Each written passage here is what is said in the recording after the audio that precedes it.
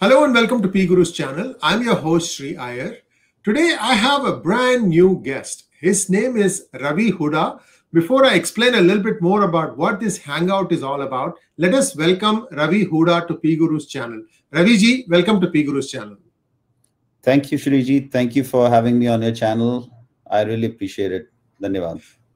Thank you very much, sir. And viewers, this is a new type of hangout that we are going to have because we are reaching out to Ravi ji, who resides in Canada. I'm not sure exactly if he resides in the city of Toronto or a suburb, most likely somewhere in that area. But what Sri Ravi does is he is a real estate broker. And for those of you who don't understand what a real estate broker does, let me just explain it to you in a few sentences. I hope you will bear with me for taking your time rather than letting me have the speaker of the day speak. So a real estate broker is somebody who is trying to bring a buyer and a seller together for selling a property. So the real estate broker is something like a middleman. Sometimes he represents the buyer, sometimes he represents the seller, and in some special cases, it is allowed in the United States, he can do both also. Now, the important thing that the real estate broker has is his credibility. His credibility is very important because he needs to tell whoever he is representing the real truth about what the property they are buying or selling, and make sure that at the end of the day, both parties go away happy and satisfied. And for this, the real estate broker gets a small commission.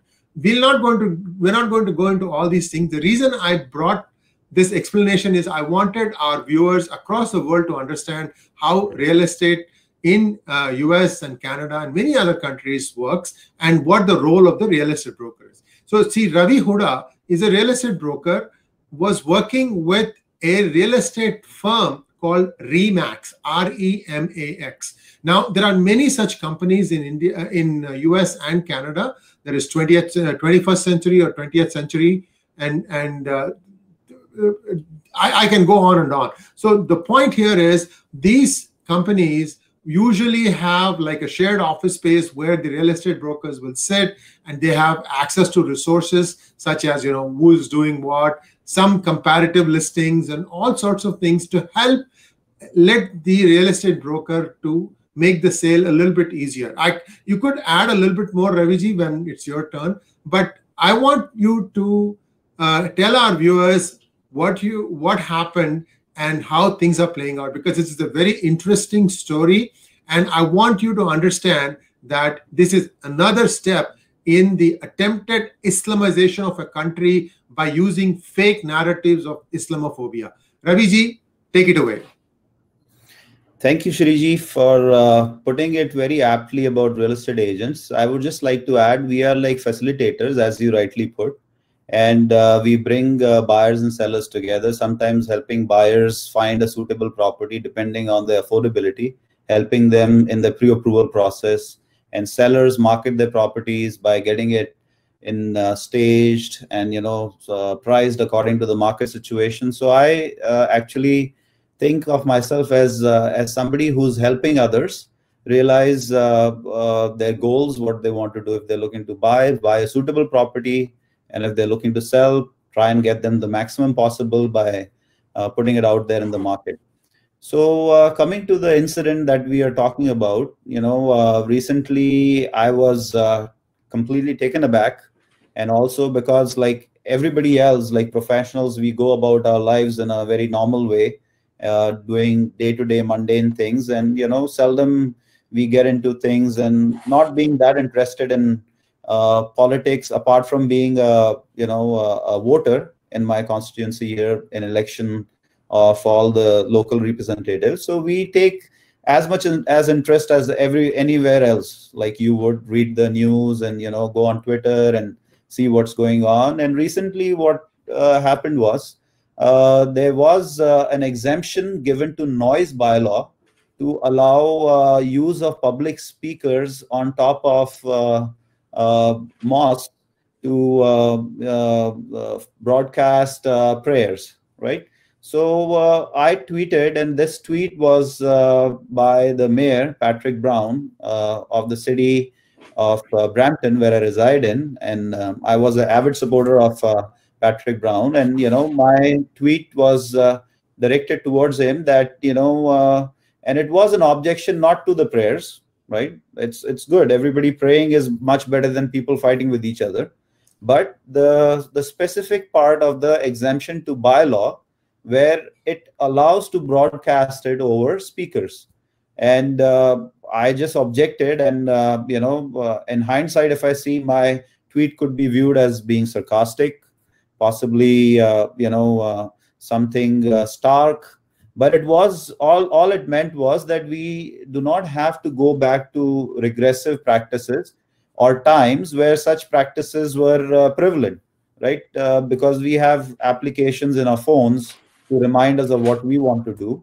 And surprisingly, and this was a really big surprise to me, because I'm not a big political figure or a famous personality, you would just say a average Joe just going by his life, who decided to tweet, just ask the mayor a question that what are the next steps you're going to do? And it was more in anguish to an exemption in bylaw. But it was taken apart in isolation. And there was a huge attempt by some vested groups, and these groups were pretty organized, to paint me as an Islamophobe, for a better word, because that's what's being used to silence people or label them, to sometimes bully them into believing. And I was thinking, what is it that I have to fear from Islam? Because literally, if you think Islamophobe means who has a phobia of Islam, so I have nothing to fear of Islam. Like, I am not in a direct confrontation with anybody.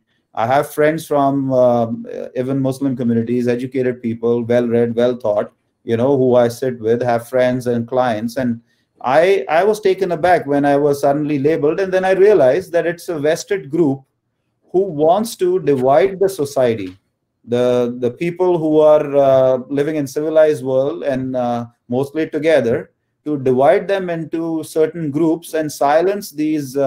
If you're against an idea or a bylaw or a law, then they would find some reason to silence you. So this was the reason that they found to silence me by targeting me. And I'll go more about it after. If you have a question or anything you need to comment, please go ahead. Yes. So Ravi, people can say that the churches are allowed to ring their bells. However, to my knowledge, the bell ringing at churches takes place perhaps infrequently, twice a year typically. Sometimes some churches do ring bells for services.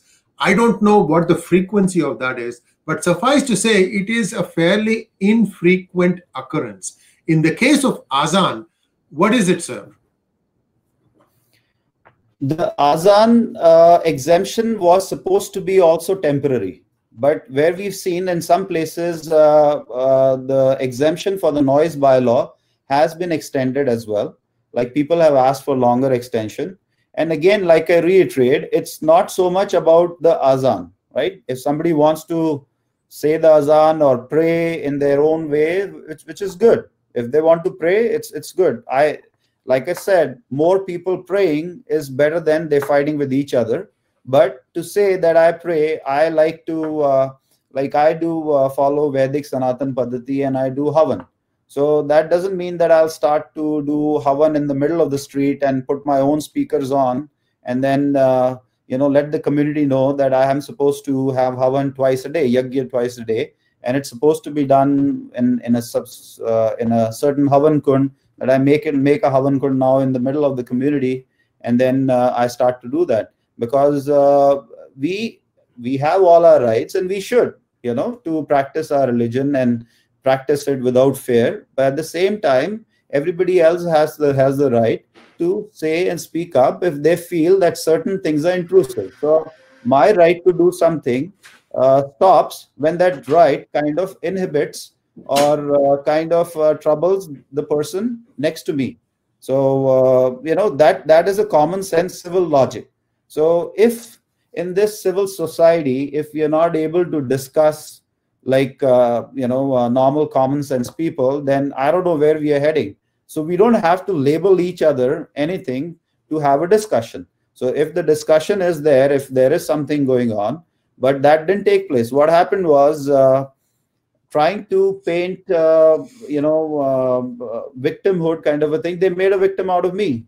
The whole group put out my personal information of the place that I worked, my email, my phone number, the school that I volunteered with, and what did I do in the school? I used to volunteer there for the children, like go and make pancakes, facilitate their programs, be part of the parent teachers association. It wasn't like I was getting a 6-figure job there, but it was close to my heart because I like to volunteer in the community. And apart from that, I had facilitated certain programs for kids and everything there too.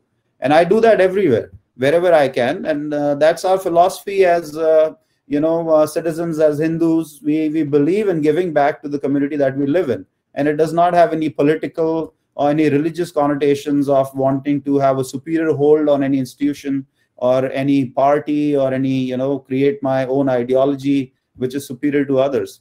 But what I went through was I wasn't prepared for, like numerous phone calls, threats to me, saying that my kids and my family will be butchered on the streets, right? And so in a way, and that I didn't even come out with. This is what we are discussing now. I got numerous messages. My wife got messages saying, why are you married to this guy? So imagine, I know she would agree, because we've been married for a long time now. So every wife or husband sometimes feels that ways. But, she didn't need to be coaxed by these people, though she thankfully, and she trusts me that I'm not against anyone, and we are part of a civil society where this kind of discourse should be welcomed, where you discuss, and nobody is above criticism, especially bylaws and laws which are coming in making, and and politicians will divide us. Those politicians would like us to be divided into certain vote bank groups, and they would build on that. So it is up to us not to go and play that route and be confined in religious ideologies and in certain cases, and and some people would like play along with that too, because that's their vested motives and ideas to do that. So, but what does it speak of people who are educated are emailing and saying stuff and sending messages to me and calling me? I could just laugh on them. It's just because it just shows the kind of background. In a way, you're trying to tell me that we are good and we're trying to do good, but in a way, the example that has been set is not good in any way.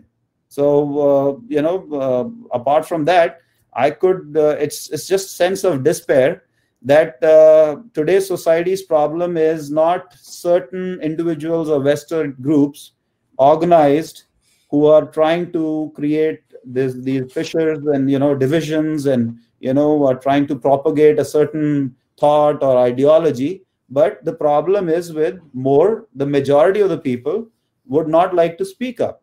And this kind of status is counterproductive to our democracy and our society, right?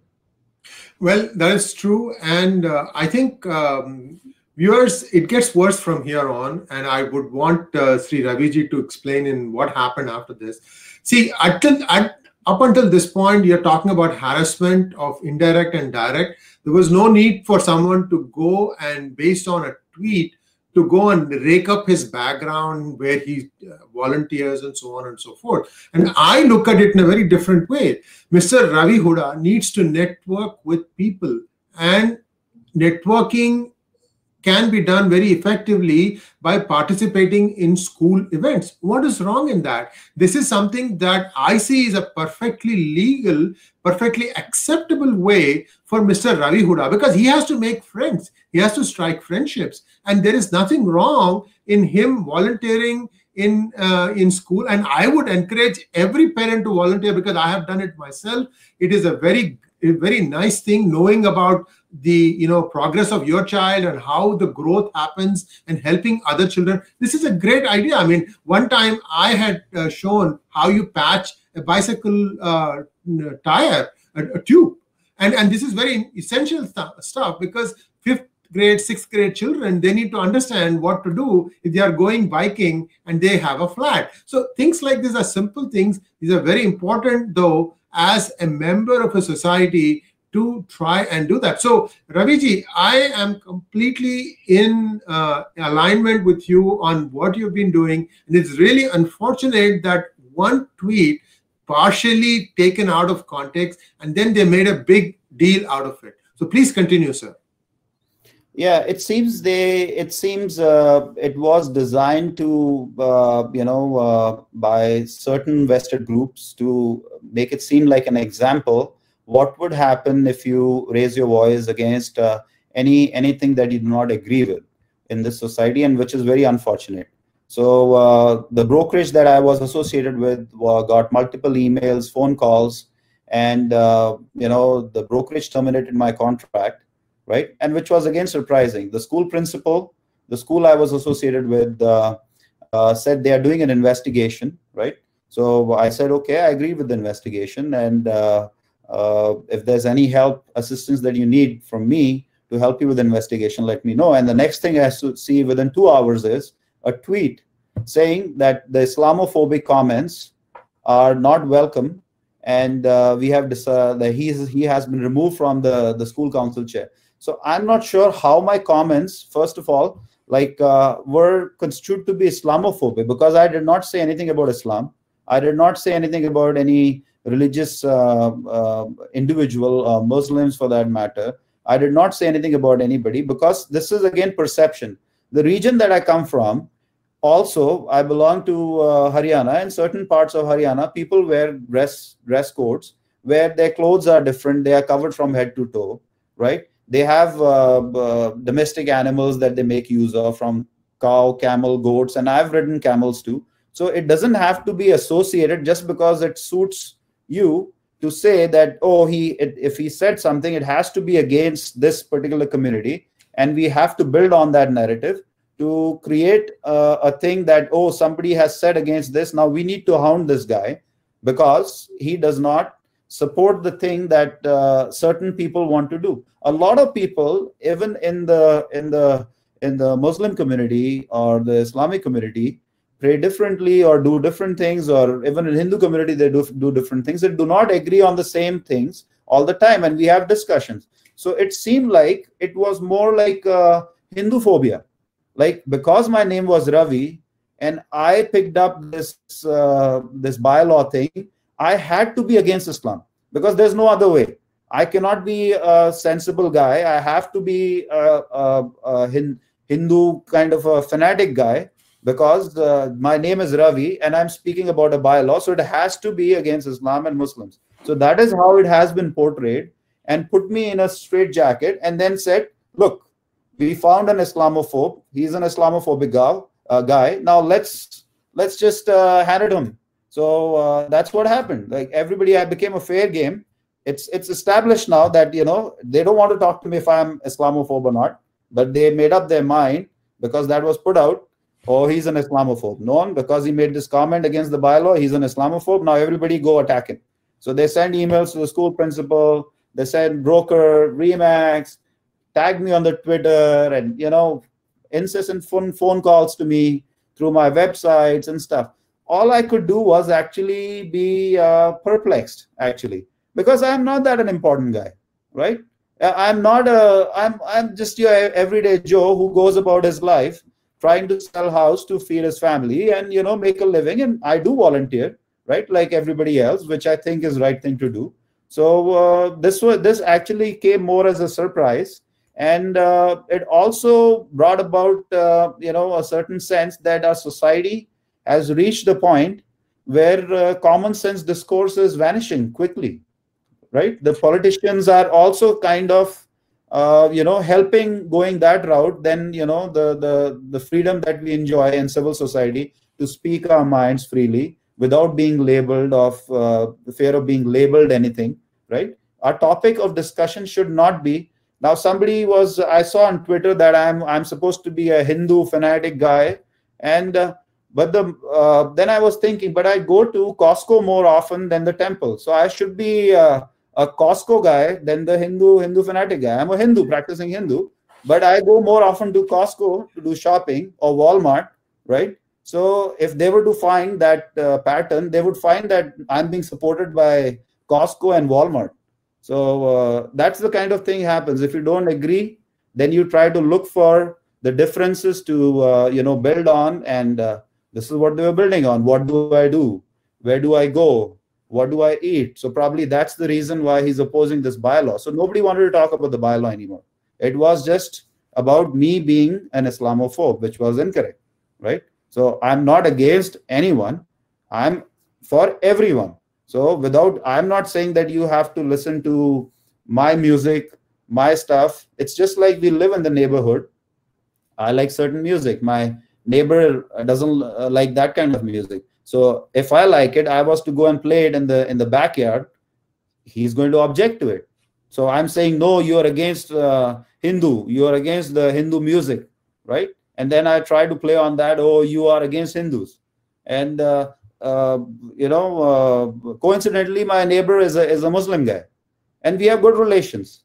He's from we never had these problems, and it's a common understanding. If I'm having a party in the backyard kind of a thing, they never make that noises. Our backyards are close by. It's not like states, we don't have really big lots and stuff, so it's pretty okay. But yeah, so we never have faced these problems. My clients never accused me of anything like this, that I'm against them. They have good things to say about me from all communities, and this came as a big surprise, but it shows and in view of the current situations that we are seeing, developments that we're seeing these days, it is more like a political stunts which certain groups are playing than anything to do with any democratic rights or anything else. I have a few questions for you, Raviji. Did the school try to contact you before taking you off of the panel? The only thing that the school did was I received a call from the school principal where we discussed, and she said, did you tweet this Twitter? I got a call and a few emails about this. I said, yes, I did, right? But it wasn't directed towards any community or anything. I explained myself, and I said, because it was construed as being against not that was the intention again, but it was, deliberately being misconstrued to be against particular community and stuff, because it had to fit that that jacket kind of a thing, where it has to be labeled, because for it to be labeled something and hound me, it has to meet a certain criteria. So they were trying to fit it in there. Oh, this guy is an Islamophobic, and this is why he's doing this, right? So coming back to the principal, that's all I got, a call. And I spoke with her, and I said, this is what it is. And I said, I'll cooperate with any investigation that you have. But the next thing I see is a tweet going on Twitter, which was again a big surprise to me. I don't know how fast an investigation goes without getting any inputs in written from the other guy. And then I got a letter saying, oh, you're being removed from this position for this long, and you cannot participate in any. It's not that there was anything that I was getting paid from there, but I've been volunteering for as long as my kids have been there, right? I have been going to the school, arranging stuff for the teachers as well, doing Teachers Appreciation Day. Why? It wasn't stuff that I want the teachers to be especially favorable to my child, because I want a good connection, like a guru and shishya, teacher and student connection between them, because sometimes a lot of teachers their works go unappreciated. So if we build this kind of a thing, and other confidence building activities that we do in school, encourage volunteering, if children see their parents volunteering, they also imbibe those same qualities. So that was the idea, but I guess that was not to be. Well, see, there are several things that are happening here, Raviji, and this is for the benefit of somebody from the school district who would, I'm hoping, watch this thing, as well as for the Remax people in your area in Brampton who might watch it. This is something like a pattern now. This is not happening just in Canada. It is happening in United Kingdom. It's happening in Western Europe. It's happening in the United States also. These things are very planned. They all have the same playbook, the same set of plays. And this is too obvious. Always the role is to play one of a victimhood, to try and take advantage of your sense of fairness, and by showing 50 people coming and talking to you, thinking, oh my God, the 50 people outraged by this. And what about Mr. Ravi? He has just talked to me on the phone. The silent majority hasn't come and supported Ravi, and therefore perhaps I should take Ravi off of the council. So I'm just saying how the thing might have played out. But I think the most important thing here that everyone needs to remember is, when somebody is playing victimhood, it is difficult to see it unless you peel the layers a little bit more and see for what it really is. First thing that everyone must understand is playing something on the loudspeaker is noise pollution. Now, if there may be a decibel limit, there may be number of times you have to play, but if the neighborhood complains, then the city must act on it. I'll tell you how many ways this affects it. If there is noise pollution, the value of your home goes down. Please remember that. Also remember that if a certain person is being kicked out of a voluntary position in a school council, what kind of message do the rest of the people, after all, he's going to go and talk to his people. They might say that, oh my God, this is how this school is leading. I'm going to take my child out of here. So you suddenly are going to have a fall in the valuation of prices. I'm being brutally frank here, guys. I've seen this happen far too many times in the US that I cannot but express my anguish at taking something that is such a minor thing, taking it out of context, and then making it to the whole world. I mean, this story about you, sir, came in Indian newspapers. And I'm amazed that, somebody was ready to go with the story on there also. And whatever it is, the truth here is somebody needs to do their homework. And just because someone is showing you numbers to say that all these people are outraged doesn't cut it. And I think the school board owed it to you to give a fair hearing on your side of the story. After all, the tweet is there, black and white. People can read it and make their own decisions. And now let's take on to the next level. What happened at Remax, sir? Remax, the broker said that, oh, I've been receiving emails, and I told him it's because I was when I was taken aback, I was sitting back and watching who's doing what. So it seemed like there were Twitter accounts, with 1 follower or 0 followers, who was following 2 people. Like, mostly it seemed like almost 85% of or even 90% of the Twitter accounts who were tagging and retweeting and doing these kind of things seemed like fake accounts. So I'm not sure how anybody could take the tagging of tweets and that seriously.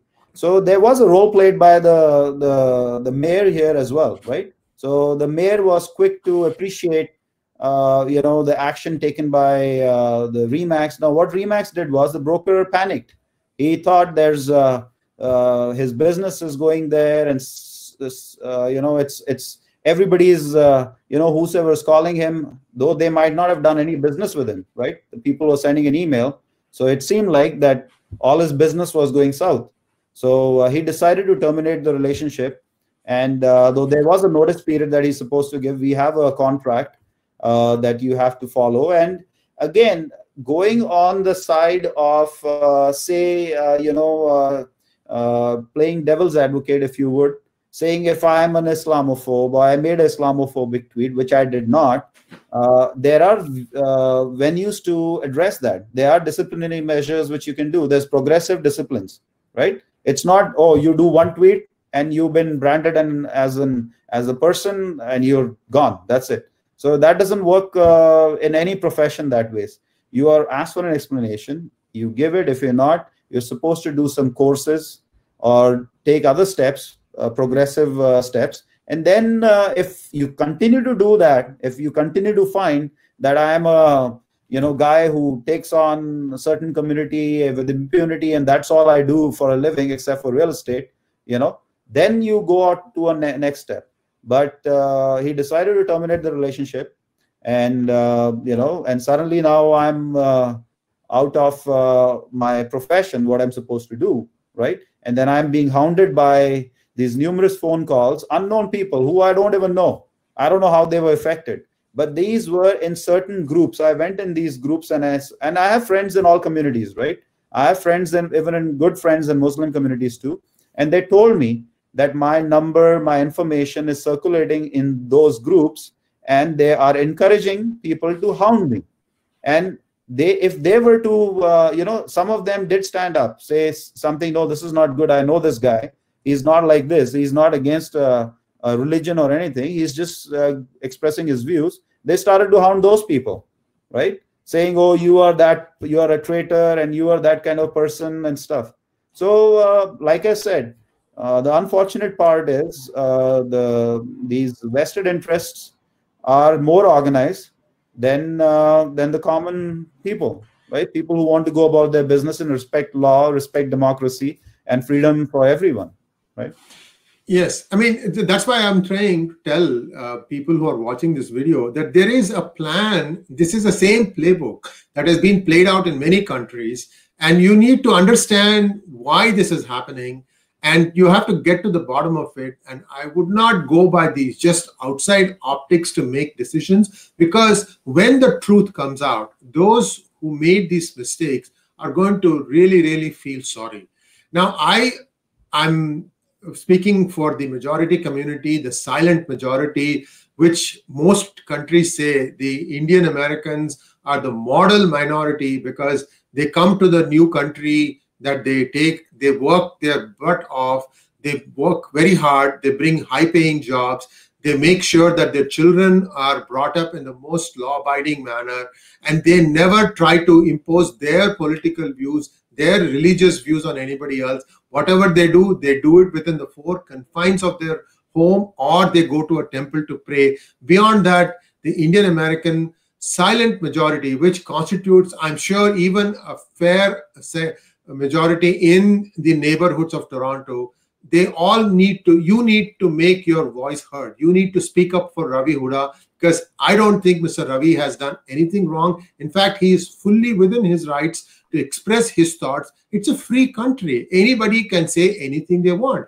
especially if the azan goes off at 4 a.m. in the morning and you did a late night shift and came to sleep at 2 a.m. That is not very nice way to be rudely woken up. There are some implications to this. Perhaps the mayor is unaware of how many times azan gets played, at what times of the day azan gets played. But when the reality hits you, by God, you will know what you've done. So, Ravi, thank you very much for sharing your thoughts on this panel, this hangout for our viewers. And I'm sure, viewers, you're going to see this thing played out more and more. I have one other instance in the same topic in the same area of Toronto, and I'm trying to reach that person also. You'll be hearing from that person too. And you're probably reading in the newspapers about what is happening in Cisco, and we are trying to get to the bottom of that one too. So thank you very much, Ravi ji, and namaskar, and all the best.